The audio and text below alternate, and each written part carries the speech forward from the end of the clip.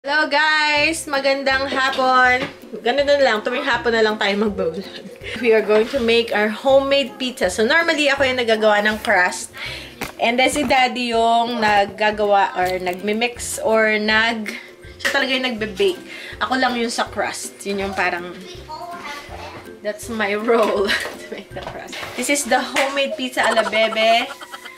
So yan guys, ang ingredients natin for our homemade pizza is 3.5 cups of flour. So yan. So may dalawa na dito to, yung 3rd cup of all-purpose. Ang gagamit ko lang is all-purpose flour. Ayan. Tingnan pa natin siya ng half a cup. Pagkatapos ng half a cup of flour, kasi all in all 4 cups yung gagamitin natin. Yung kalahating cup is pang roll. Pag minasa na natin. Yung ating active dry yeast. So, yan yung ating active yeast. This is not a sponsored video. Yung lahat ng products na gagamitin natin dito is sarili nating sikap.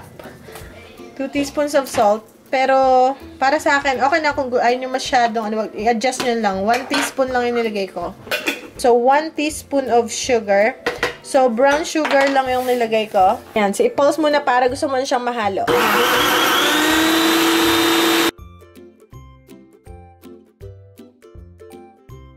Warm water. Pasensya na sa ating kawali. Yan talaga ang realidad ng aking buhay. So, ngayon, sa warm water, wag hot kasi mamamatay yung yeast. So, 1 cup lang. Pag kulang pa, pag medyo dry pa siya, is lalagyan pa natin. So, unti-unti, utay-utay. Yan, pasensya na magulo ang ating kusina.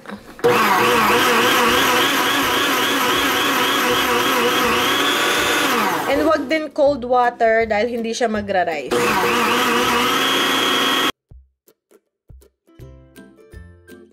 Ayun. So, medyo nagbuo-buo na siya, guys.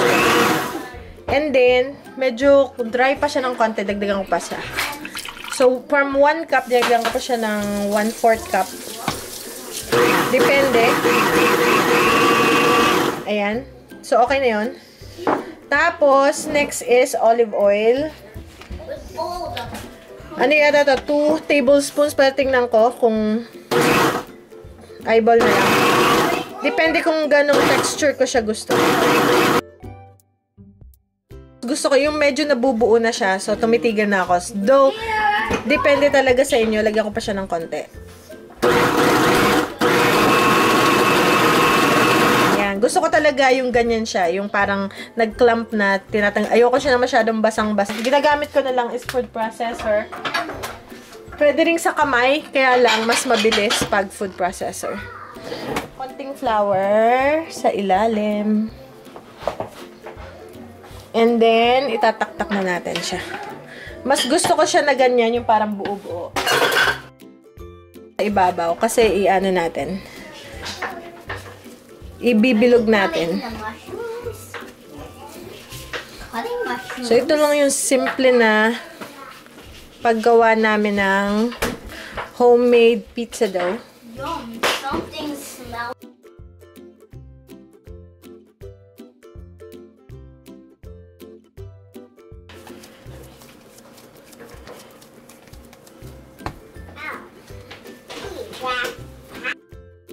Lagyan natin siya sa bowl. And then, lagyan natin ng konting olive oil sa ibabaw para lang, ano siya, hindi dumikit, ganyan, hanggang ilalim na rin. Ayan. And then, iwan lang natin siya dito sa counter for 1 hour. And tingnan natin kung mag-rise siya. 1 hour and hopefully mag-rise siya, guys. So, ayan, guys. Ganun kami maggawa ng ang tawag dito? Nitong pizza dough. Ganyan lang kasimple. So, yan.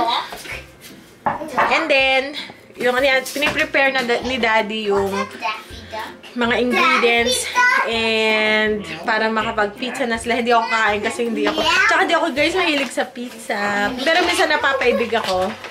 Kasi gluten ito eh. Dito yung gluten. So, hindi ako kumakain pag sila ay kumakain. And hindi ako mahilig sa pizza. Kung napapahilig man ako or nagka-crave ako, bumibili ako ng gluten-free. Minsan lang yun, minsan lang. But how much is it? Frozen peppers. Frozen peppers. Can I try some frozen peppers? They look like a frozen pepper popsicle. Wanna try it? Mmm. Yep. Green peppers. Wow, what's your tasting? Daddy is starting.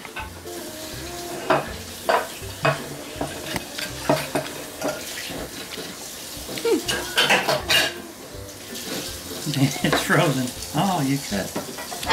Watch your fingers.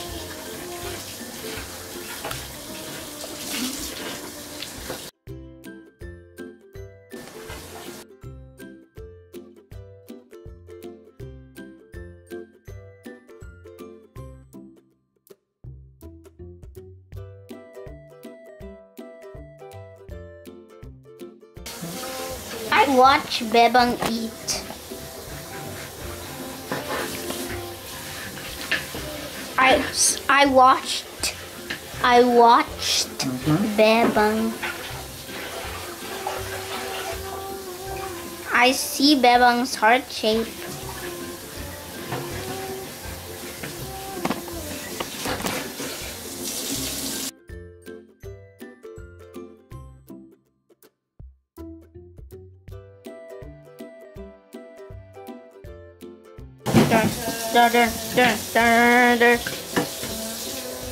Measure. You're in a square. You're in. I measure.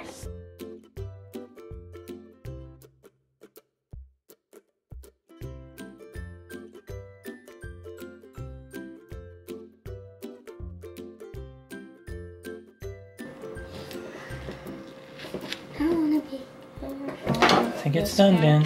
Thank you. I think it's done. I think it's done. Oops, you see what? Oops. Where?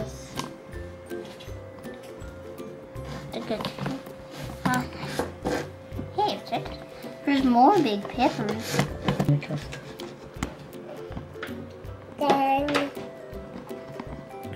it's done. You're done.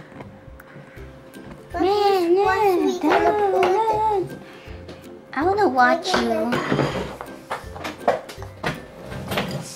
Hello, Let's watch. let's watch. Kumuha ko ng luma kong paso. Tapos ito ano lang to, coconut coir. Or, ang tawag yung parang bao na ginrind, ganyan. So, yan lang yun. So, lalagyan ko lang siya dyan ng butas. And papasibulin natin. Ayan, tingnan natin. I-check natin siya every now and then.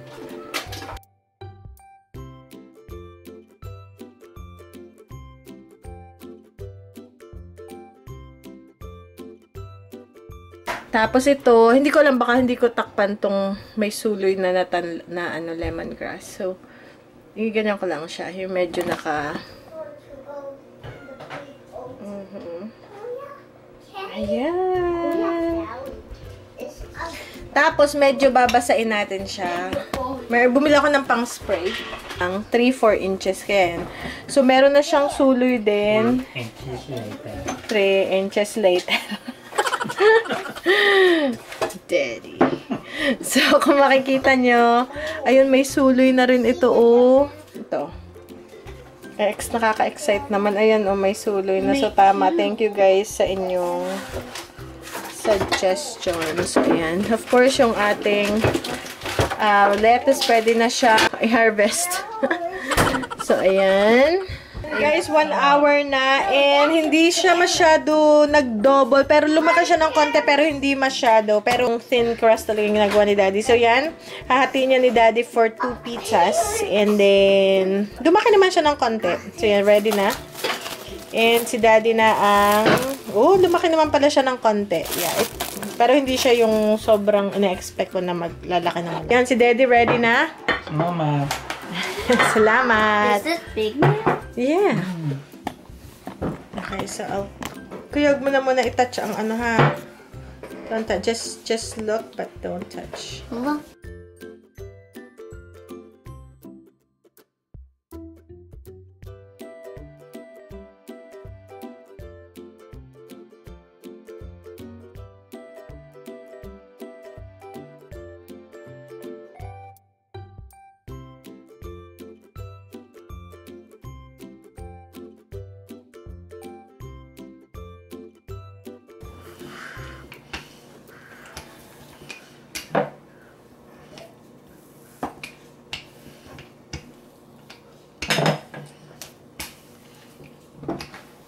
Whoa, getting flat.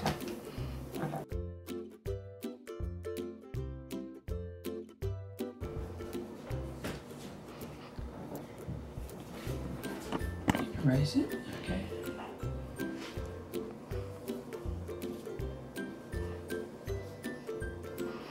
Black light.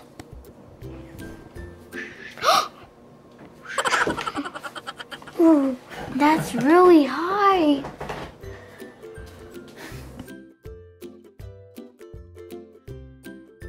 And you put olive oil in your pan. I Put some cornmeal. cornmeal. What is a cornmeal? What is that you eat? What is a cornmeal? Vacuum beak. It's a meal made of corn. Meal of man's corn? Meal of Made of- man's corn. It's Corn meal meal. of man's corn. It's the Corn. man's corn. It's the man's corn. Meal made Eating of corn. man's corn. Keeps the pizza dough from sticking. Sticking? When it's done, When it's done, it won't stick to the pan. don't stick to the pan. Pan. Pan. Thank you.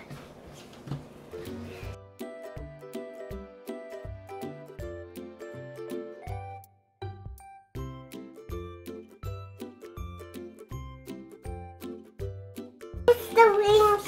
And here comes favorite things. We will come around. Let's watch the wings. If it comes in. Don't roll that. Favorite wings. We'll come around. And switch the wings. You're on the camera. And why you're getting flat. Put sauce. There we go. Start in the center and go around. Then Okay, sit.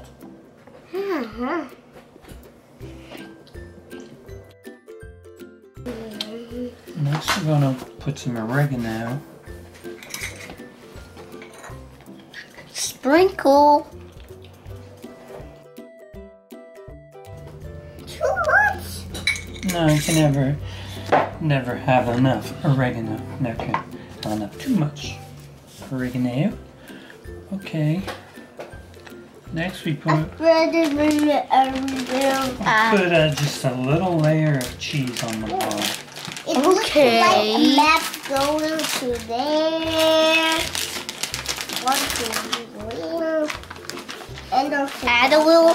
Smells like cheese. Sprinkle. Don't. Hey, what are you doing? I some a little bit cheese A for little me bit? to eat. Some a little bit cheese. Oh, thank you. I'll put it in the chapati so I can eat. Next is pepperoni. Rice.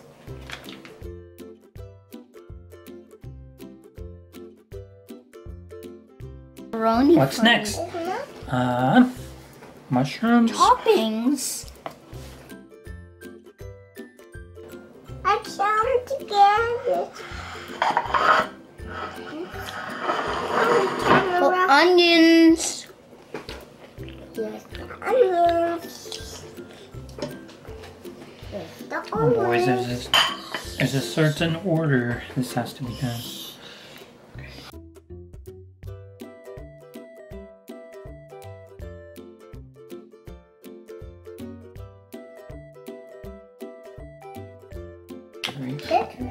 Why you put a lot of cheese? Somebody will eat the cheese. Because you like cheese.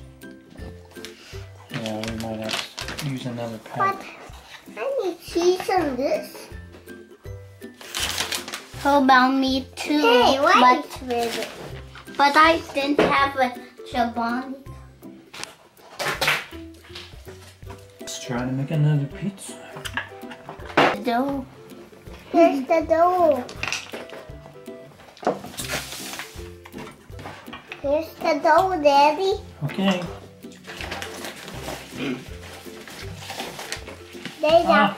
That's cornmeal. We need flour.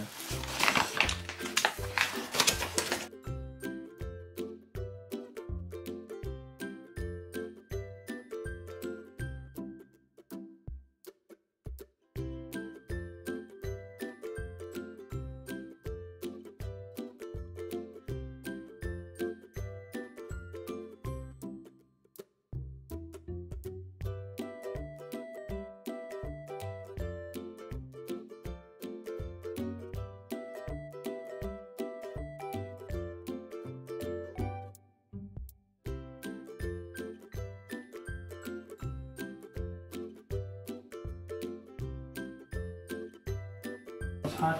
Stand back. Open it. Yep.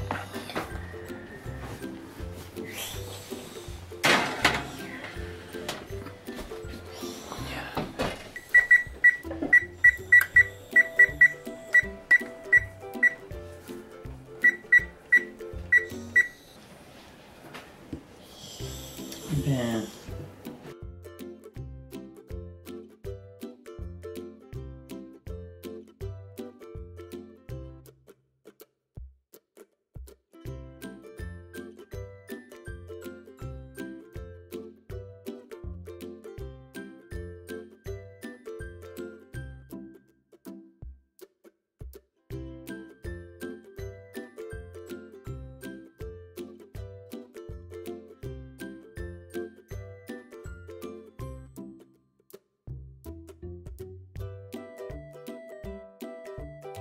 It have tiny holes. Yes. What was Oregano. this? What is this? That makes a lot come out. The what come out? A lot. Oops.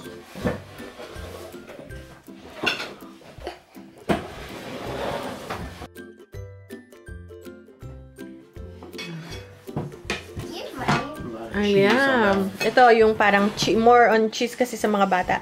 Then ito yung more on vegetables. This Yeah. one is theirs, I think. Yeah. It's more cheesy, the cheesy That's pizza. my chair. Oh, yeah. This one right? Aha. So, ayan. Ready nang kumain. Ang barkada. Pinepresto ko, guys, ang ating... Ben, don't make too much noise. Si Benjamin.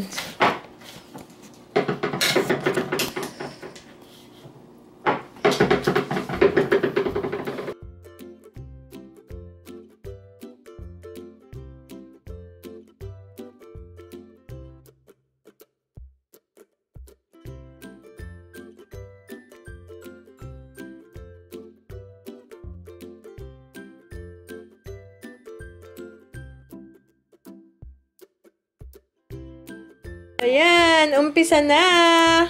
Pwede nang mag-start. Parang masyadong malayo. Hey. Oh my. Benjamin. Just eat it. Elevator on the straw. Ay, siya si Kuya naglalaro.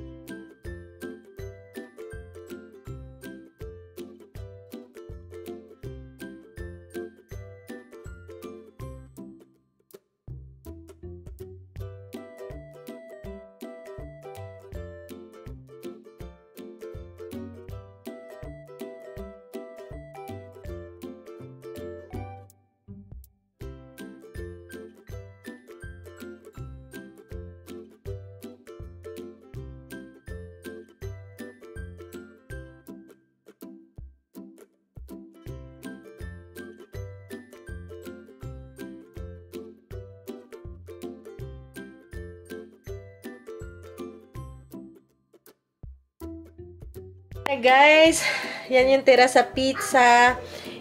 Nakalimutan ko na mag-vlog kanina kasi nag-edit ako ng videos.